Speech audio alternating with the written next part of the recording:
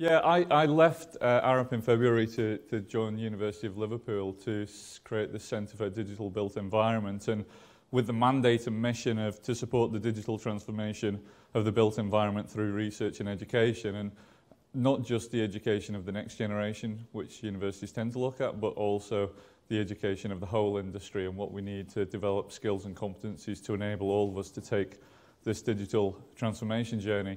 And one of the other things I sort of came to thinking is we need a few more honest brokers about BIM in the industry. We need a few pathfinders, honest brokers, people who aren't scared to say, well, it's not working at the moment, but this is how we can work together. We might need a few sheriffs in town. There's quite a lot of BIM Wild West out there. We definitely don't need any BIM trolls at all. We've got to get together and we've got to work together. And we don't need any disapproving mother-in-laws either, sort of looking over our shoulder and, saying, no, not good enough. So if my title question was about LoX, and LoX, if this is the answer, what is the question? And the question could be one of two things. First of all, how do we define scope and deliverables for BIM? It's absolutely fundamental to that, but also critically important is how do we check we've received what we actually asked for? So first of all, LoX, it's a bit different, isn't it? Maybe you've not come across that term before. So LoX is basically level of stuff, because there's so many acronyms out there. So I'm going to put a few of them up there, and I'd like to ask you. So LoD, what does LoD mean? Level of. So who says level of definition, and who says, put your hand up? Level of detail, put your hand up. Okay, you see both right. That's great. Everyone's a winner. LOI? Level of information. Yeah. LOA? Level of accuracy. Yeah. LOC? Level of control. Yeah, I've not heard that one before. But level of content. Yeah. Level of concrete. Great. Spot the structural engineer in the room.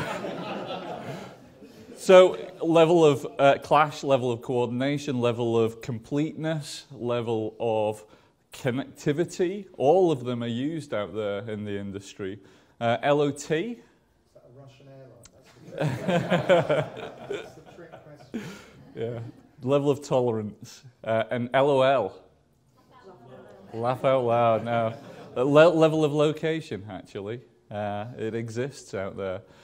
So going back to the beginning, PAS 1192 Part 2, it gave us a lot of things. It gave us the new project stages, the 1 to 7 instead of the letters of the alphabet that, certainly as a building structural engineer, I was used to beforehand. It gave us BIM, actually the definition of what is BIM, and going back to a point Anne raised, it's about designing, constructing or operating a building or infrastructure asset, so it's not just about design and construction. It actually goes some way to define in level 2, and interestingly, COBie is actually in PAS 1192 Part 2. One of the key level 2 requirements is the exchange of standard of COBie and PDF, as well as copies of the native file. So it's there, actually, in black and white. When people say, we don't need to do COBie, or we can still do level 2, there's a question mark around that. And it also gave us this idea of model uses, this idea of what potentially you could use models for at different stages of the project. But the critical thing, I think, is this diagram, which Anne showed this morning. The information flow through the project, and particularly the thing that initially I'm interested in to talk about with the LoX question is this level down here, which is the information transactions, which is the thing that the client needs to make decisions to take the project forward. So LoX is fundamental to defining the information transactions that are taking place between the client and the design team. And this goes back to the same question. The client, therefore, needs to be specific about the deliverables. And we are brilliant in the English language about being ambiguous with what we actually mean. So it's obvious, isn't it? It means Brexit. Level 2 means level 2. It's obvious, isn't it? Why all this problem? You know, but ambiguous is what we do. You know, this was from The Hobbit. What do you mean when Gandalf's wish good morning? What do you mean? Do you wish me a good morning or mean that it's good morning whether or not I want it or not? That feel good this morning or that it's a morning to be good on? And this is the root of the problem, I think, in our industry is ambiguity with what we actually ask for, what the client asks for, what we deliver between teams. And I've seen this, you know, people say, oh, you know, well, we used to have Stage C report. It was different depending on which consultant delivered it. I'd review Stage C reports for clients. Can you say whether or not this is a Stage C report? Well, it's not quite the way I do it, but yeah, they've got most of the stuff in there, and I quite like the way they've done this. I might copy that next time I do one of those. Or, you know, the ambiguity. So the problem is when we get to a digital deliverable and when we're exchanging information and we're exchanging data and people are using that data directly to build on, we cannot be ambiguous anymore. We need to be absolutely crystal clear on what we ask for. And there's a lot of industry reports about loss, the client losing a lot of money through inadequate interoperability. So this was a report published in 2006, I think, by the National Institute of Standards and Technology in the US. And this was the US capital facilities industry, so the GSA in the US, and they 15.8 billion was wasted from about 330 billion budget every single year because what they termed inadequate interoperability. People basically having to duplicate tasks again within their own remit. So we're all structural engineers in the room. Well, I'm assuming most of us are structural, and we do have an architect at the front. But how many times have we seen architects redraw columns that we've provided? You know, they've spent time and money drawing columns again. Our columns, often they don't actually quite line up with what we wanted, certainly not the right size anyway. So, you know, we've got a whole series of duplication of tasks, and this is one thing we really need to get to the bottom of it. So the first and most important question we need to ask is, you know, what information does the client need to allow the project to progress? Any more information than that, we're either wasting the client's money or we're wasting our own money. So we need to be absolutely crystal clear about this. And this is one of the fundamental deliverables of level 2 is the employer's information requirements. It's the brief that we have to hit, and we need to extract that from the client and work with the client to try and be clear about that so we can hit their objectives and not waste time delivering stuff that we don't need to deliver. And this has roots in PAS 1192 Part 3, and there's a couple of acronyms. OIR, yeah, Organizational Information Requirements, AIR, which we've seen before today, and EIR, Employees Information Requirements. And this is how those are generated. The organizational requirements are what the client needs for business continuity to actually operate their business effectively, which generates information that they need to get out of the asset, which in turn generates information that we need to provide to the client by the end of the project to feed back into the asset information model and to complete this circle. So all of these things actually work together. So out of interest, how many people are working on a project with an employee's information requirement document? Yeah, so what, about 10 maybe out of the audience.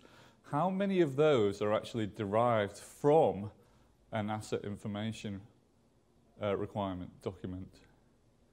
One. And was that in turn defined from the organizational information requirements? It was, yeah. So hooray, one person. That's amazing though. But this is this is part of the problem. And I think perhaps one of the blockers is getting the clients to actually appreciate, that this can actually be valuable to them and their business continuity.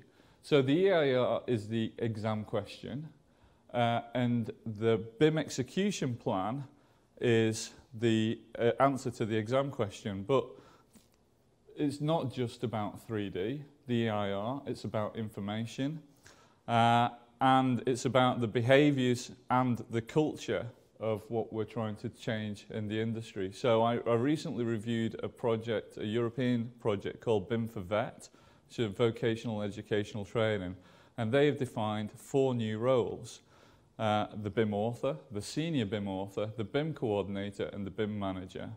And my response back to them is, where's the BIM director? You know? Where's the guy who's actually, you know, signing the contract, who's agreeing the scope and deliverables, whose business is on the line of his BIM author, senior BIM author, BIM coordinator, and BIM manager aren't actually delivering? And this is something we also need to tackle. BIM isn't just about 3D. It's not just about the 3D. It's about behaviours and cultures, and it's about everybody. It's about skills that we all need to develop throughout the whole industry to be able to deliver this. So one of the projects that UK BIM Alliance has actually put forward is this idea of around trying to articulate the sort of information that clients may need at the operational handover phase.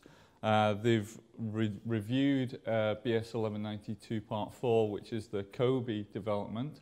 They've looked at the purpose-driven. What is the purpose that a client is going to ask for information at the end of the project? And they've reviewed the COBE information, the structure of that, and they've actually produced a spreadsheet where they've added more information than is currently provided for in COBE, and this is going to be launched at Digital Construction Week. It's open source. Everybody is going to be able to look at that, look at the sort of information, and hopefully this will complete a cycle where we're actually able to start adding more information into COBE. Hopefully the next phase of this will be they'll start looking at the handover phase for infrastructure assets. So currently the current is looking at building assets, and hopefully my thing is to start thinking about moving down the chain into the design phases. What are the information that clients need at different gateways throughout the design process to enable them to move forward? So this is another document that's been mentioned today already, a CIC BIM protocol. So how many people in the audience who are doing a BIM project have actually got something like a contractual deliverable or a BIM protocol in place? So first of all, who's got BIM as a contractual deliverable? Right, okay, five or six. And how many of those have actually got some sort of a BIM protocol in place? 3. So again, this is the sort of thing we're seeing, that people are, things like level 2 BIM is being asked for as a deliverable. There was far more people who were working on BIM projects than actually have it as a contractual deliverable, and far less of that who are actually protected by what's in the contract in terms of what's in the BIM protocol. So in terms of the BIM protocol, CIC BIM protocol, I know this is being updated at the moment, but Appendix A, there's 2 appendices in this document, both really important.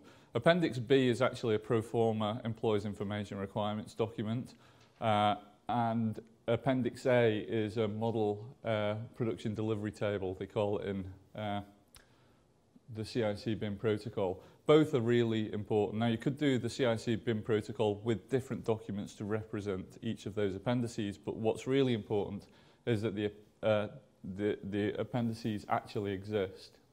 So this was the first draft. I mean, this was produced, I think, back in 2012, so it was one of the first documents that actually came out. And what's interesting about this is this assigns LoD, which you talk about level of detail, and they assign it by stage, as a blanket stage across the whole model. Now, the industry has moved back from doing that because people don't believe that it's right to have a level of detail applied at the whole model for the whole stage, simply because that's not the way we actually work. I mean, some of us, if we're doing a precast, if we're doing a post-tension slab, that's going to be a contractor design element. So we're not going to have that at the same level of development as the rest of the superstructure. So level of LoD, LoI should really apply at the element level rather than at the whole model. But yet we're seeing that sort of level of confusion. Maybe that's a different LOC, actually, to add to the list. The BEP, the BIM execution plan, is a response. It's the answer back to the EIR. And as this cascades down through the chain, I've heard of people binding BIM execution plans into contracts to issue to other people. Like a contractor might take a BIM execution plan and make that a contractual deliverable further down the chain. I actually think that it should be an EIR written as an EIR down the chain, and then each person further down the chain writes back their exam question, their exam answer back to that stuff. Okay, Mr. Contractor, I'm a subcontractor, I'm going to supply this stuff. You've asked me to deliver this as my information deliverable. This is how I'm going to go about doing that. Does that satisfy your requirements? But the BEP has a list of good, these are, in my opinion anyway, some of the things that a BEP should have as a response back. It should talk about the project goals, what the responding team are trying to do and meeting the client's goals, the BIM uses, how they're going to use the information, how they're intending to use the information within the team, the information exchange protocols, collaboration procedures and the activities, the quality control, IT, hardware, software, quality controls in there twice because it's so important, and the project delivery, which is the model information delivery table. So this is an example of a model information delivery table. How many people have been in receipt of model information delivery tables? So when you get the model information delivery table for the first time, did you notice, like on this one, where they've just gone, like 300 for, like, all the way down. Everything at this stage is 300. Everything at this stage is 200. It's like, have you seen that? And then you have to go back and sort of say, no, I'm only going to take this element up to 200. This element, I agree with you, I'll go up to 300.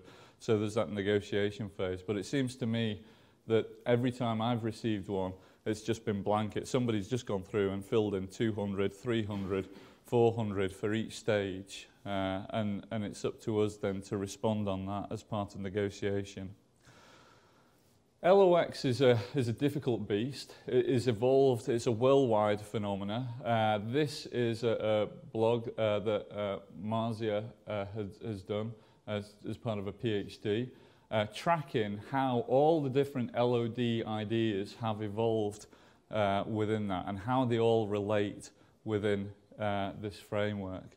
So the LoX, again, that I've come across, level of development or level of detail, LoD, level of geometry, I've come across that, LoG, level of information, obviously, level of accuracy, level of coordination, clash, level of completeness or level of connectivity, level of tolerance, level of location, level of suitability, and level of finality. And I have seen all of those at some point listed. And it's a pretty confusing state, to be honest with you. All raised with good reason and good intent to try and, have a level of reliability, to try and find, bottom out some requirement. At the moment, CEN have convened a panel to try and grapple with this LoX question. It's a sub-panel of 442.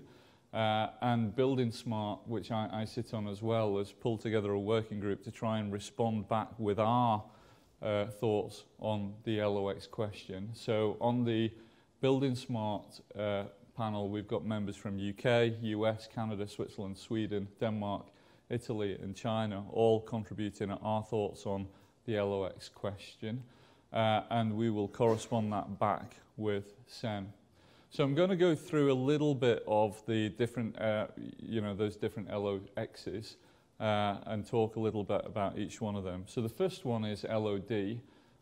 This grew out of the American Institute of Architects and is now held by BIM Forum, a US group. Has anybody seen that document? What you'll see is whenever you see an LoD in the hundreds on a model information delivery table, this is the document that it's referring to. LoDs in single digits, LoD 1, 2, 3, 4, 5 is the UK version. LoD 100, 200, 300, 400 is the American version, which is this document. It's by element, not model. So again, you could have different LoDs for different levels, different elements within the model. Columns could be different to beams, could be different to slabs. Historically, it's been all about geometry. So this is a concrete beam at 200 or 300, 350, 400 with the reinforcement starting to come in. But now they've started to include attributes as well. So they've sort of saying, there's a minimum amount of attributed data that's going to go in at these different stages as well as the geometry. So they started combining where the UK version, which I'll come on to in a minute, separates out detail and information. The American is starting to combine it with a minimum number of parameters. The UK version combined this. This was the digital toolkit that was created by MBS. Again, element, not model. Or actually, it doesn't really do element. It sort of looks at system or product. It can have different LoDs and LoIs by different stages, so it can be very complex to fill in, because you can have, for a single element at a particular stage, you can have to fill in both the LoD that you require and the LoI that you require. The LoDs look very similar graphically to traditional deliverables for the different stages, concept and design, detailed design. And this is where I really start to struggle with the BIM toolkit. The LoI is actually, it's all about linking back to products. It's got none of the information that me as a structural engineer would feel that I would need to have in the model, or in fact that people ask for me as a structural engineer. And this leads to an interesting question about the ability to have this complex arrangement of detailed specification of the elements. Is this question of, should this be packaged or unpackaged? And by packaged, should there be industry standard and recognized deliverables? At stage 2, we do LoD 200, LoI 200, LoI 2, LoD 2 in the UK. It means this, and it's actually prescribed. Or should it actually be more pull from somebody who's actually saying, I need to run quantities at this level of certainty, therefore, Mr. Structural Engineer, I need you to design at this level to be able to do that. Should it be push or should it be pull? Should it be packaged or unpackaged? It has to be, in my opinion, and again, this is sort of open for debate, but I think it should be based on what somebody is asking me to do with that information. Maybe a minimum level of packaged information, like packaged attributes, but then somebody needs to say, well, actually, I need this additional information. Can you provide me this information? And the issue around that is, so I was catching a train to London the other day, bumped into a friend of mine, architect, and he said, I have a problem with the structural engineer. These guys are supposed to be great at BIM. I'm putting in my planning drawings, and they've provided me a structural model, but I can't send that onto my visualizers. It's like the columns aren't in the right place, and they're not the right size, and everything. And I'm like, really? You expect a structural engineer to be doing that sort of level of coordination for planning at that early stage? Have you actually paid him to do that extra level of work? So this question is sort of, what is it that people actually want to do with the information, and are they willing to enter into dialogue about, well, actually it means me doing a lot more work at this stage. If that's what you want to do with that information, if that's what you want to do with that geometry, this is how much longer it's going to take me to do it at that level. And the other thing that I've heard of, not seen directly, but I've heard of, is QS is starting to demand much more detail at much earlier stages, so they can actually push a button and bring out the quantities. Oh yeah, we'd like you to work at LoD 300 at concept stage. It's like, really? Does the client know that you actually want us to work at that? And what about the rest of the design team for us to be able to do that? So, the BIM, I think, it should be about pull. It should be an honest dialogue about what people need from you, and enter into a contract to deliver that information to the design team. And this is going to become more important as we really get to grips with what lean construction means, because lean construction is all about pull. Not doing any superfluous tasks unless it provides information that somebody is able to use downstream. So my personal view of the LoD LoI by MBS is it doesn't really work very much for elements. It does need improving. A level of pre-packaging would be beneficial because it really is time-consuming to fill this out on a project. And it does not contain the attributes that structural engineers, or actually most of the other design team members, actually need to be interacting. So the question for us is, how do we actually engage as a structural engineering community into that? I'm going to rush over this. This was the results back from the LoD survey, which you can read. And the information requirements between collaborators is really important. It's not just the information that I need to do my task, but I deliver what I take as my inputs to my task is the outputs from somebody else's task. What I deliver as the outputs from my task is the inputs to somebody else. And although the the dialogue, the EIR, starts a dialogue between the employer and the design team, there actually is a much more complicated question, which is the information that as a design team we actually need to share between ourselves. This is BIMQ. Again, I think everybody gets the slides, don't they? So, will they get the slides? Yeah. So, this is a technology solution that I put into that problem, but I'm just going to whiz over that really to talk about some of the other issues. Okay. So, level of accuracy. That was created in the US. It's based on surveys for existing buildings. Level of clash or level of coordination. I first came across this from my Australian colleagues, and they were trying to use this to get over this illusion or being pushed to deliver clash-free models at early design stages by putting in an acceptable tolerance of a clash at a concept stage and say, well, of course you've got a clash, it's a concept model. What's the problem with that? So, level of location and level of completeness of finality. This was a question about trying to decide whether or not it was ready to be constructed. And we came to the conclusion that actually there's not a need for different levels. It's a binary choice. Is it ready to be constructed or not? You don't need different levels of completeness or finality or frozenness. Level of suitability. These are the codes that the UK have placed into 1192/2007, and these are to try and limit what people can do with the model. What can you rely on the model and what can you use it for? I have been in the situation where I walked into a design meeting with a client and the QS, and the QS said, great, it's really good news, we've reduced the tonnage of steelwork on the job by 30%. And as structural engineers, we were like, how did you do that? And it's like, oh, we just ran the quantities off the model you gave us. And we said, well, that was for information, that was not for costing.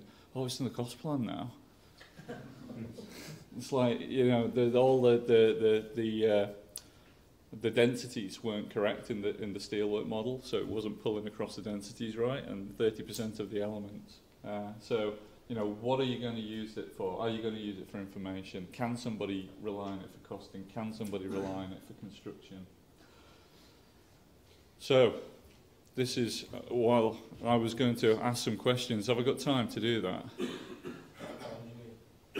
I can be really quick. It's just a hand show, actually. So, right. So, can I have a show of hands based on what we've seen? Do you think the LoX quantity should be with the model or elements? Put your hand up if you think it should be elements. Okay. And if you think it's a model? So, yeah. So that's in line with what we thought. LoX concepts should be used to define a specific project agreement, which helps define the model collaboration process. This is a question about, should it be pre-packaged or should it be project specific? Put your hand up if you think it should be pre-packaged. To a certain extent, but the ability to then sort of modify it. So a pre-package to give you a starting point, but ultimately, so put your hand up if you think ultimately it should be project specific requirement. I think that's everybody. Great. LoX should not predetermine the BIM use cases, and this is sort of the question about pull rather than push. Do you think should people be telling you how they're going to use the model and then ask for the information, or should anybody be able to run any BIM use based on the information we give you? Put your hand up if you think people should be asking or telling you what they're going to use the model for. Okay, that's the majority of people. Great. Okay, thank you very much. Martin.